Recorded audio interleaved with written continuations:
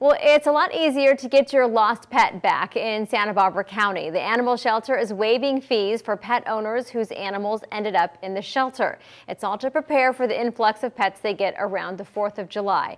They are bringing back the Return to Owner Amnesty program.